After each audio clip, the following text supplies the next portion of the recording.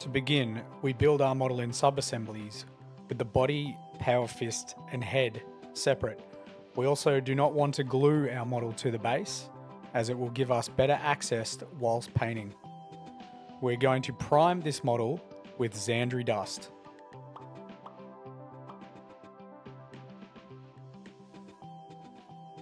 Once your model has been primed, we are going to start by blocking in all the base coats.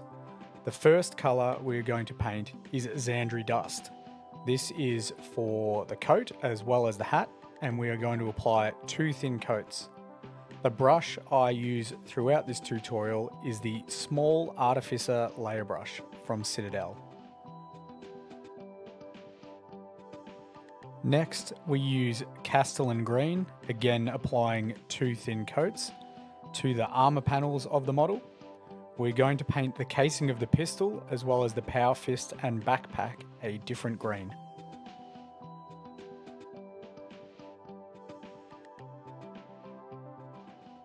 With the Castellan Green dry, we're going to paint all the fabric areas with Screamer Pink, such as the cuffs and the fabric underneath the belt, again applying 2 thin coats.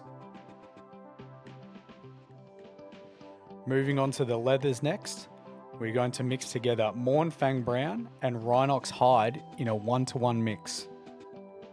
Once again, applying 2 thin coats.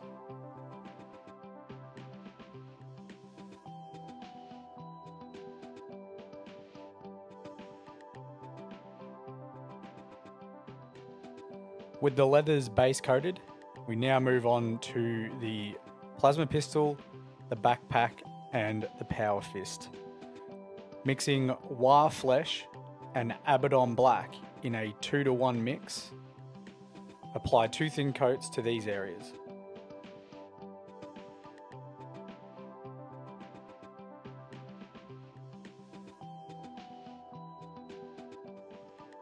For the gloves and the boots, we are going to use Abaddon Black. Even though this is a dark colour, we are still going to need to apply 2 thin coats.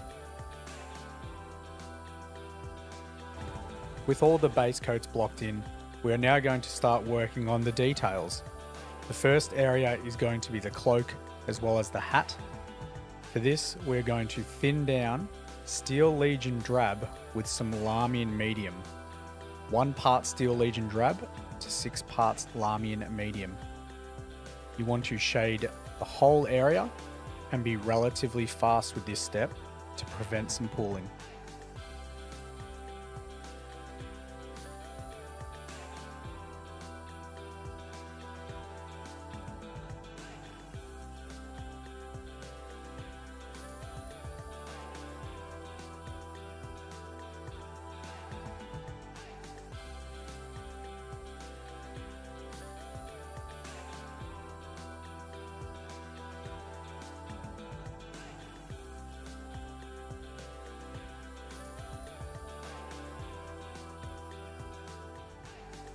Mixing together Ushabti Bone and Zandri Dust in a 1-to-1 mix, we're going to work our way around all of the cloak areas and apply a single edge highlight.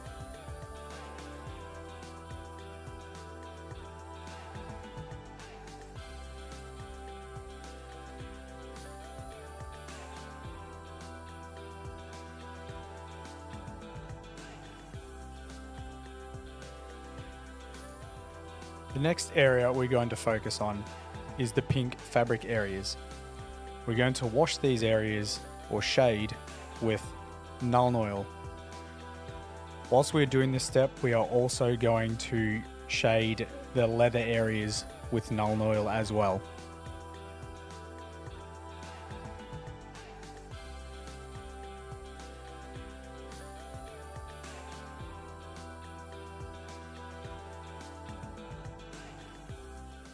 With the Nuln Oil dry, the next step is to glaze the Screamer Pink back up with a 1-to-1 mix of Screamer Pink and water.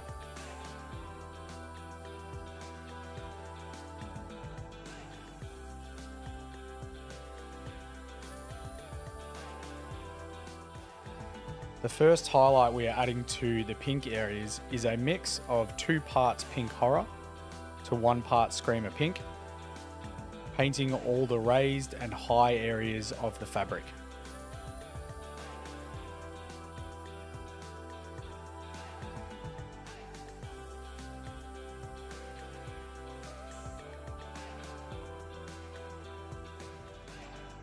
The second edge highlight is going to be straight pink horror, repeating the previous step and trying to leave some of that colour visible.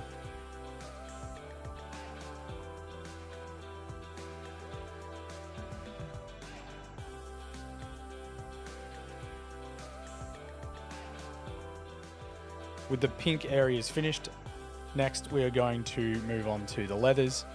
The first highlight is going to be Mournfang Brown. Work your way around the model and pick out all the edges of the leather.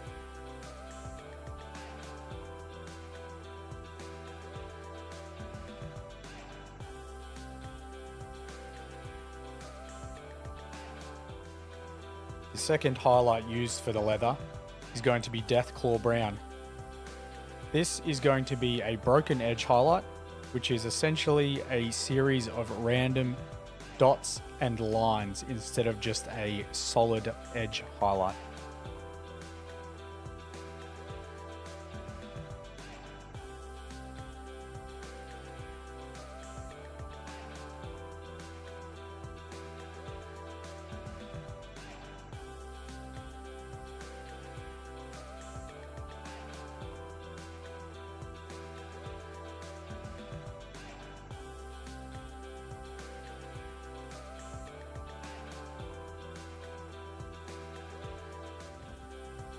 Moving on to the pistol, power fist and backpack, shade all of these areas with Nuln Oil.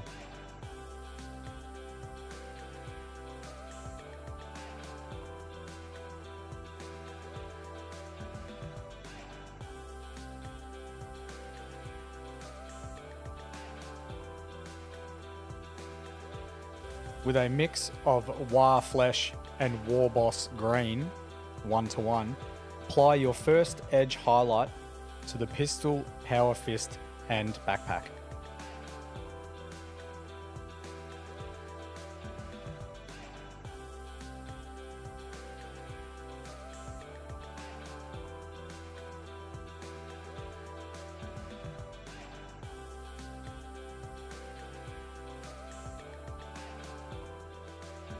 The second edge highlight for all of these areas is going to be Skarsnik Green.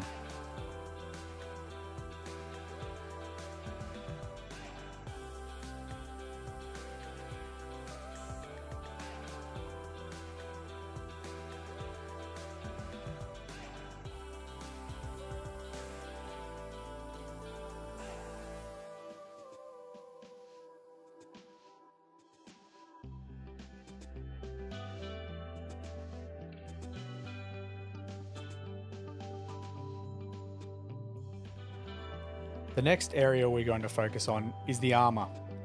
Instead of shading the whole armor, we're going to do a focused recess shade using Abaddon Black and Castellan Green in a 1:1 mix.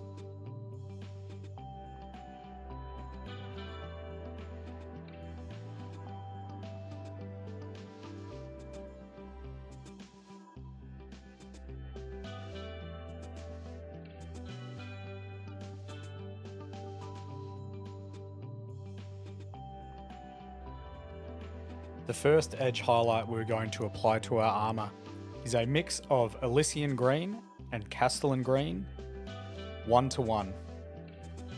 Work your way around the model and pick out all the edges of the armor as well as the high points.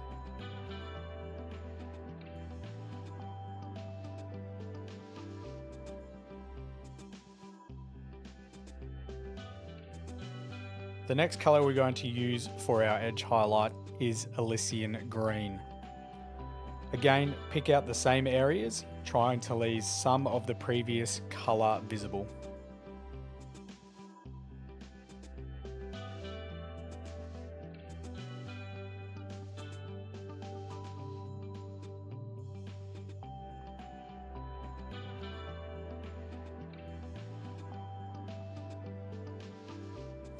moving on to the black leather, the first of 3 edge highlights we are going to apply is a mixture of Eshin Grey and Abaddon Black 1:1.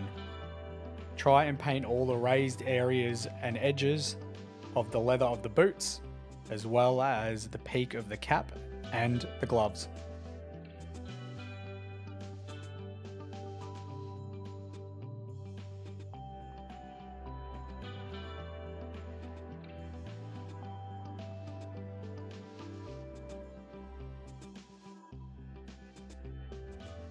The second edge highlight we're going to use for the black leather is Eshin Grey, painting the same areas as previously, trying to leave some of the Eshin Grey Abaddon first highlight visible.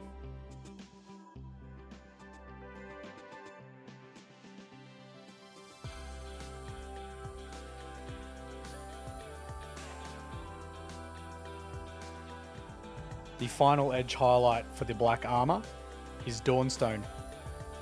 Like the previous steps, pick out the same areas, trying to leave some of the second edge highlight visible.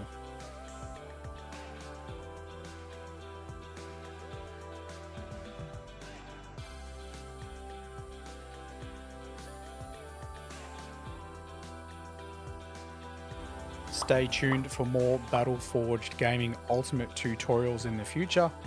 Hopefully you have found this tutorial helpful, and I'll catch you next time.